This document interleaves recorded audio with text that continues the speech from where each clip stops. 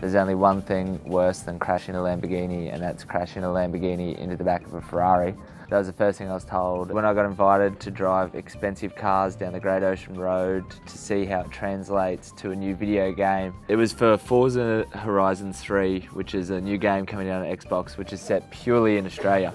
It's pretty cool, all the maps and everything are in Australia, so it's got Byron Bay, Surfers Paradise, the Great Ocean Road, and sort of all these iconic places.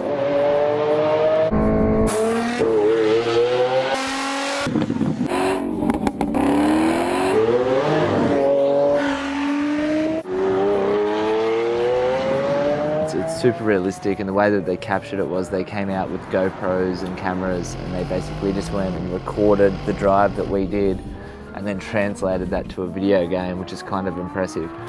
The best part is though, it's just a game that's set entirely in Australia. So anyone that's a fan of cars, and it's got all these classic Australian cars, the Utes and Holdens, or if you just sort of want to see how they've translated Australia into a game, then definitely go and check it out.